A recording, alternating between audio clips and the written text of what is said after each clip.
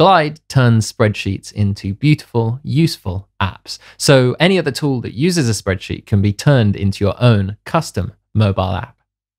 Tiller updates your spreadsheets with your daily finances, using secure feeds to your bank to import your transactions. In this video, we're going to show you how to make a basic Glide app that helps you view and categorize your finances. In Glide, we'll create a new app and pick our Tiller spreadsheet as the source, and Glide will create a basic app as a starting point.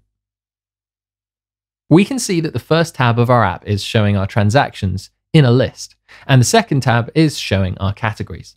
If we click into one of these items, we can see the whole of that row represented in components. We'll come back and customize this screen later. Let's start by customizing the list layout for the transactions screen. We can choose from a number of different list styles and customize them further. We can also change which columns in our sheet show up as properties for each item.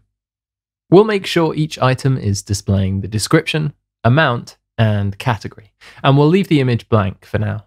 If we click into the details screen for one of our items, we can see that the columns in our sheet are displayed in components.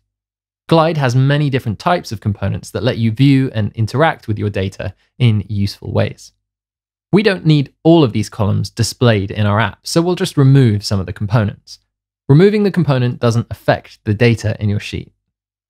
We could spend a lot more time adjusting this screen with different components, but for now we're just going to add two: a notes component so that we can add notes to our transactions, and a choice component so we can easily categorize transactions. The notes component is straightforward. We just need to add it and connect it to a column in our transactions sheet where we want our notes to live.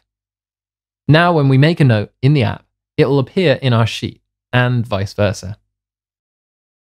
Next, we'll add a choice component. A choice component works like a drop-down menu in Google Sheets. You tell the component what values you want to choose from, and then that component populates a cell with whatever column it's assigned to. We'll make sure the choice component reads from the categories sheet and then populates the category column in the transactions sheet. Now we can easily categorize new items, and if we add new categories to our categories sheet in future, they'll show up in our choice component. So that's a basic start for our app, but let's look at a more developed version. In this version, each transaction has the image of its category and also has a button that takes you to that category. When you're in a category, you can also see a list of related transactions. On the home screen, there's also a chart and a message that automatically update with your app's data. To learn more about creating your own apps with Glide, head over to glideapps.com/learn.